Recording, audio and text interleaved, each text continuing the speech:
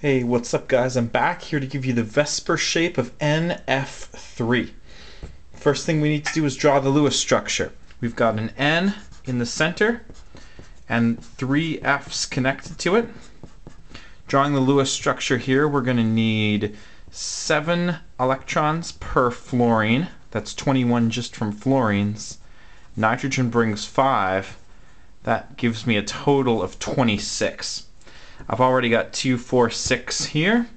7, 8, 9, 10, 11, 12, 13, 14, 15, 16, 17, 18, 19, 20, 21, 22, 23, 24. And I have 2 extra electrons I need to put somewhere. Luckily for me, my nitrogen doesn't have a full octet. So there we go. This is the finished Lewis structure. Each of the formal charges on each of the atoms is 0. And here we are. How many atoms are connected to the N? We have 3 atoms connected to the N and 1 lone pair on the N.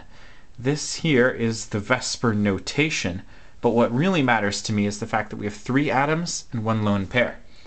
When you have 3 atoms, 1 lone pair, the shape that you want to attribute to it is called Trigonal Pyramidal. And let me draw you the 3D structure just to show you how it's actually shaped.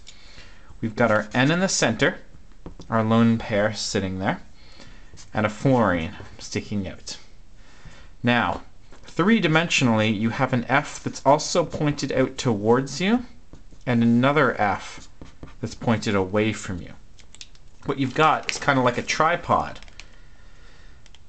Kind of like these 3 things that I have in my hands here. Here's the first fluorine, kind of in the plane of the page, still flat against the screen. One of them that was pointed out towards you, and the other one is pointed away from you. This is the shape of the molecule, and that's why it's called Trigonal Pyramidal, because it's a triangular-based pyramid.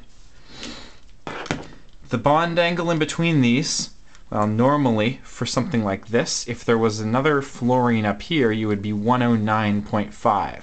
That's a tetrahedral shape. Because you have a lone pair, it ends up pushing the fluorines together slightly more.